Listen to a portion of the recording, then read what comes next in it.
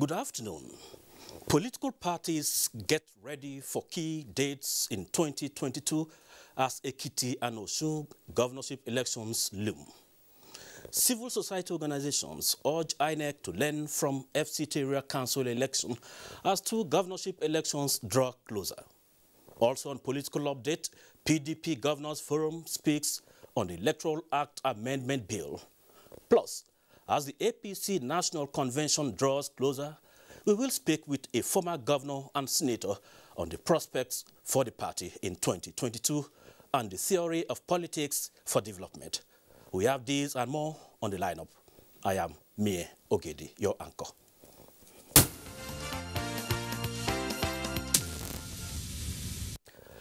Over the weekend, the chairmanship election in the 6 area councils of the Federal Capital Territory showed that the People's Democratic Party, PDP, and the All Progressives Congress, APC, got 3 seats each via the ballot.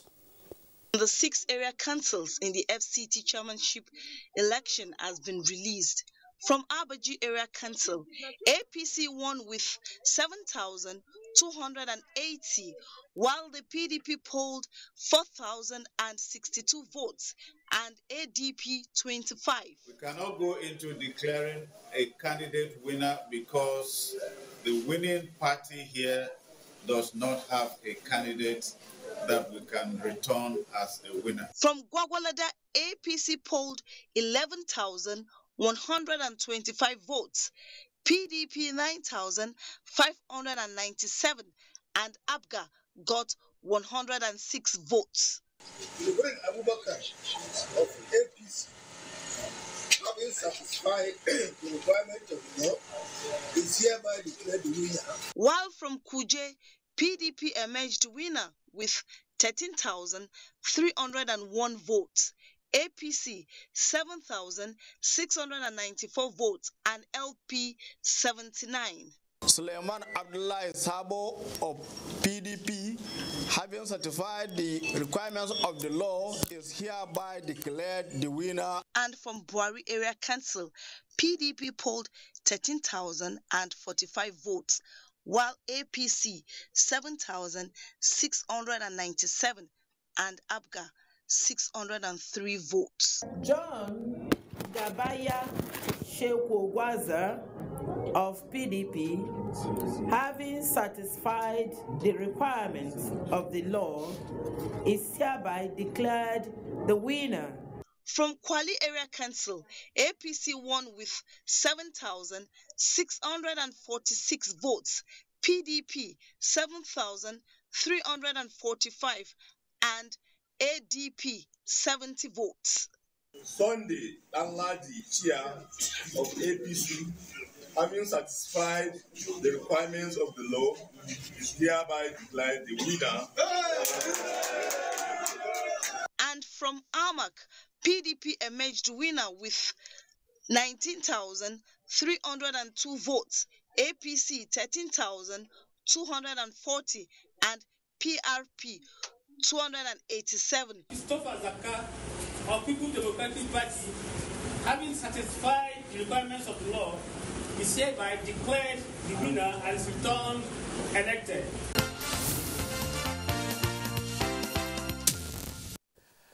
That is 50-50 for PDP and APC for the FCT elections. Let's go to another story still related to the FCT elections. The Nigerian Civil Society Situation Room and some other election observer groups have expressed the expectation that the lessons learned from the just concluded council elections in the Federal Capital Territory will greatly impact on the management body INEC to improve upon its operations in the forthcoming off-season Ekiti and Osun governorship elections. Of APC, having satisfied with the area council's election in the Federal Capital Territory described as successful by many, the Nigerian Civil Society Situation Room and some election observer groups believe that they were not without some irregularities. In some locations, votes were sold, to the tune of 1,000 and 2,000, while we are also getting reports that some people took the money and voted for their conscience. there was a particular instance of a polling unit where the voters refused to vote because they were yet to be mobilized. We observe that the BVAS machine was deployed across all polling units. However, the usage of the BVAS was fraught with challenges. The flaws recorded in the election are to serve as areas to be worked upon by the election management body INEC in the forthcoming Ekiti and Osun State governorship election, as well as the 2023 general elections. The security agents were present at most of the polling units visited. I think we need to commend the police and the security agencies in this area. The timely upload of polling units results on the INEC online portal will boost public trust and confidence in the election results declared by INEC. We commend INEC on all stakeholders for ensuring a peaceful election so far. Reported flaws in the functions of the BVAS machine, transmission of election result processes, vote buying and selling, as well as voter apathy, topped the listed areas of concern for the election management body to address ahead of future elections.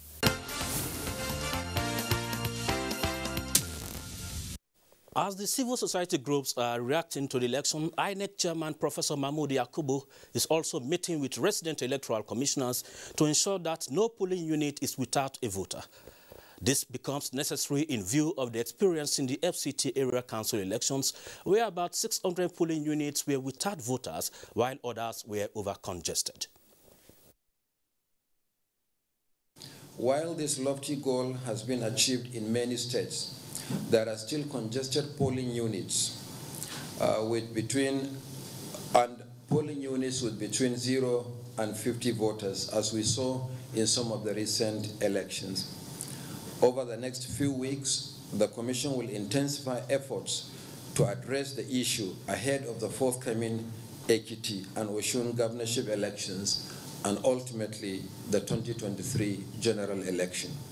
We will review and improve the functionality of the BVAS for biometric accreditation of voters in the forthcoming by-elections and off-season governorship elections before the 2023 general election.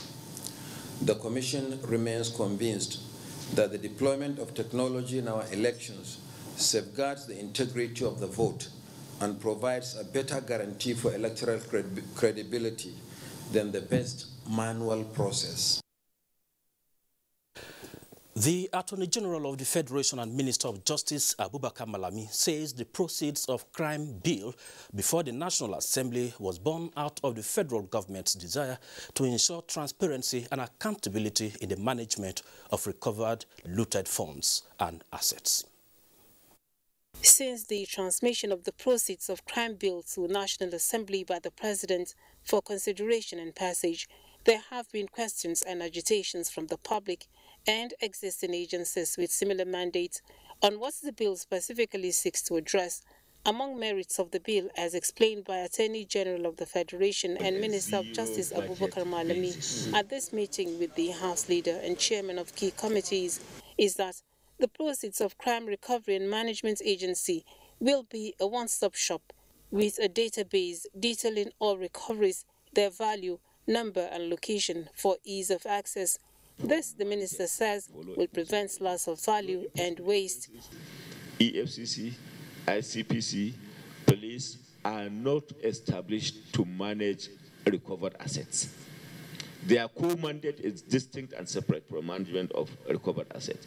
There is need for some level of uniformity both in conduct and attitude of the officers and in the process. House Leader Alhassan Adudogwe emphasized the need to create the legal instrumentality to take the anti-corruption fight a notch higher. It's a bill that has to do with the fundamental commitment and promise of Mr. President. I said fundamental because fight against corruption, recovery of looted funds, I think these are some of the key cardinal principles of this government, even when we went around seeking for vote from our people. The Asset Recovery and Management Unit in the Office of the Attorney General is developing capacity and laying foundation preparatory to the passage and assent of the bill.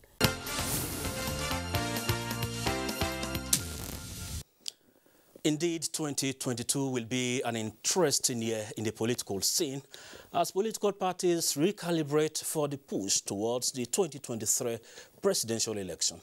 In about 10 days, the All Progressives Congress APC will undertake its much-anticipated national convention.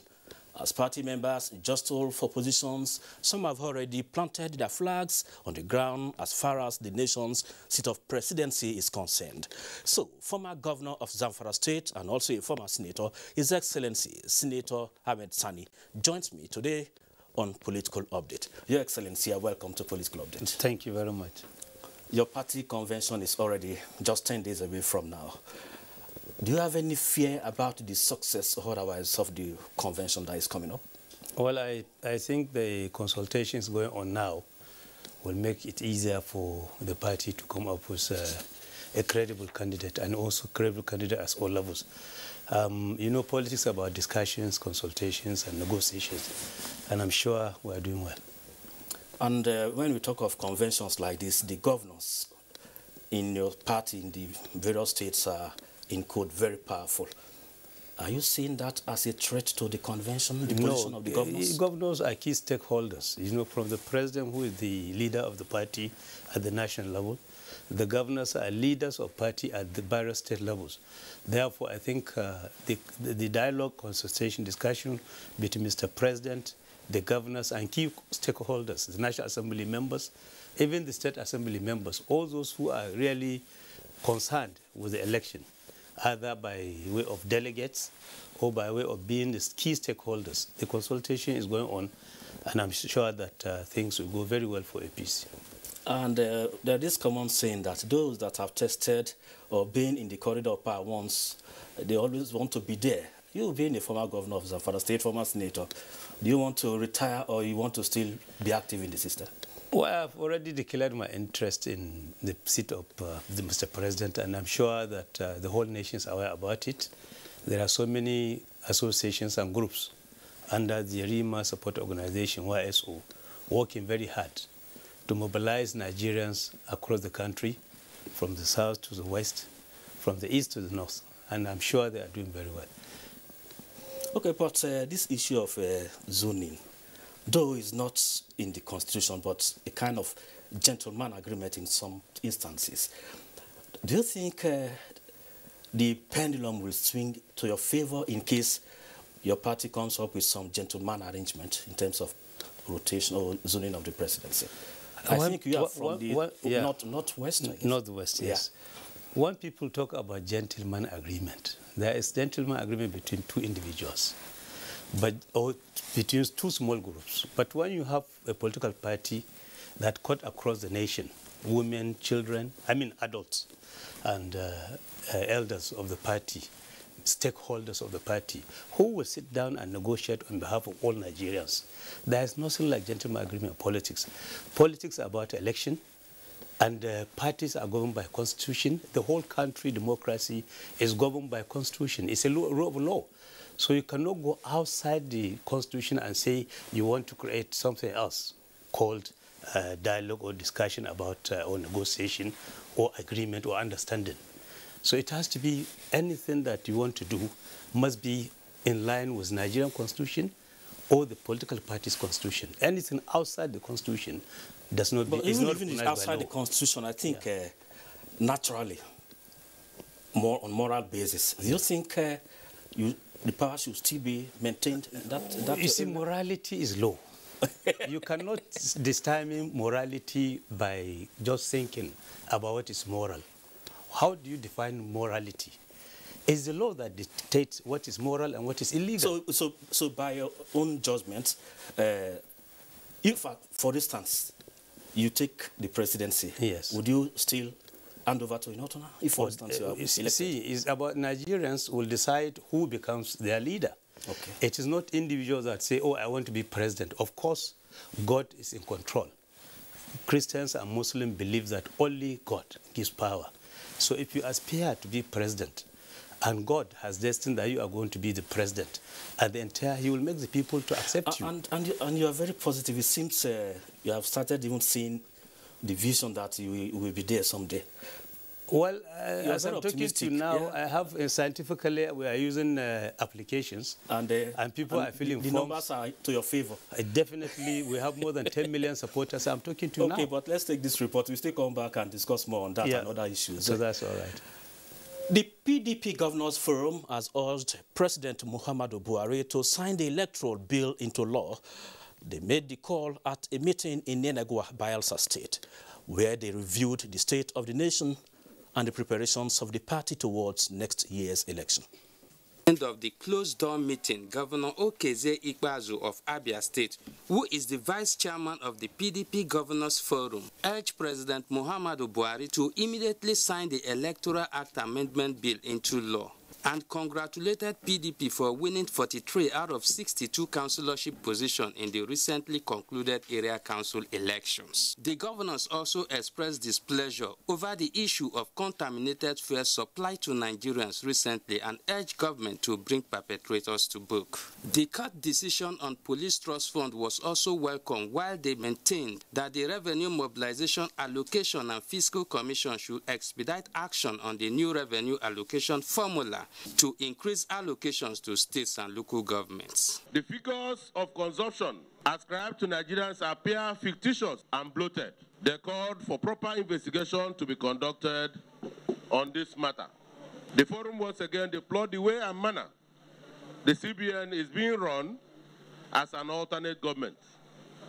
Indeed, it has become a government within a government. They also commended Governor Diri on his achievements in 2 years in office. Still on PDP, the national chairman of the People's Democratic Party has assured the Senate caucus of the party that the National Working Committee will return the party to the winning ways. Let's take a listen.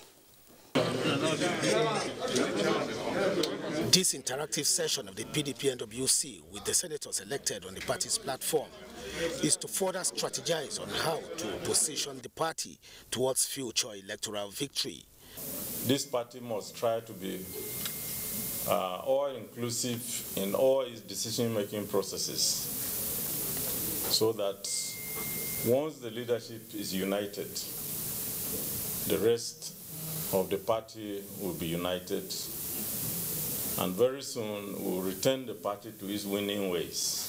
Meanwhile, ahead of 2023 presidential election, a group under the auspices of Coalition of Concerned Groups have added their voices on power shift to the south and the need for younger candidates to emerge come 2023 in the PDP.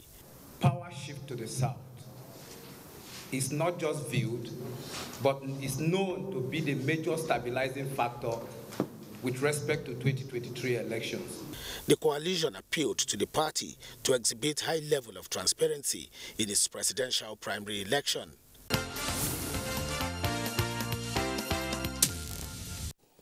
His Excellency, former governor and former senator, Yerima is still with me in the studio. Yes. He just watched that clip and said power going to the south, so 2023, we're going to be a stabilizing factor. Yeah. And probably if I want to turn it around, power does not go to the south, there will be instability, in quote anyway. Yeah. But that is on a lighter note. As a former governor of Zamfara State, Zamfara is in the news, not always for the good reasons, insecurity. Do you, when you were a governor, did you see this coming? And presently, are you at least playing an advisory role to ensure that that situation is arrested? I never saw it coming because I thought the system we had established in Zamfara, if it had been followed, there wouldn't have been this kind of problem. What was the system? First of all, you see, we mobilize people and make sure that we empower them through agricultural program, through education. In agriculture, by the time I handed over, I left over 150,000 metric tons of grains. After Mr. President Olusegun Obasanjo bought more than 50,000 tons of grain because we gave farmers loans through a program of agriculture that I call Zamfara Comprehensive Agricultural Revolution Program. And in education, we make sure that both women and girls and boys are given free education up to secondary school level, and tertiary institutions, we make sure that we give scholarship that is adequate enough to pay for their tuition fees and maintenance. And the poverty alleviation program was used to empower people, and everybody has something doing. The major problem in insecurity in Nigeria is poverty and illiteracy, ignorance. You see, poverty can make you to go and take arms and looking for what to eat. And ignorance of both religious and Western education, Muslim or Christian, cannot take, if he's properly acquainted or made aware of his religion, will not take arms to go and fight. But in Zamfara, they also attribute the issue of gold and mining as some of the factors responsible for insecurity. No, and here you are talking about only poverty and those are just political statements. There is nothing like that. The little illegal mining going on is not enough to create that kind of level of insecurity. It is just poverty and illiteracy. Do you also visit Zamfara frequently now? Yes, in fact, like you said, I normally... Probably a very long convoy, escort kind of? No, I have only 2 cars, one security vehicle and my car. But I want to assure you that we are discussing with both, at both national level, Mr. President and other stakeholders and the Zamfara State. And very soon, I think you have heard that the thing is going down, and the governor is going to do well, better, in terms of poverty alleviation. And he's making so much effort to ensure that the agricultural program that we had started, Zachary, will have been revived at least from next year. You will hear things that are going to be better. Are you in good terms with the governor in terms of working with him to ensure that this problem is solved? He was my commissioner, the first commissioner for local government. When his politics started, he contested for local government election, and because he was very clever, very good, very reliable, when he lost the chairmanship, I made him the commissioner for local government to supervise the person who defeated him. And today, the person that defeated him, who was his chairman and he was commissioner, has been his commissioner for local government. It's just of recent that he redeployed him to higher education.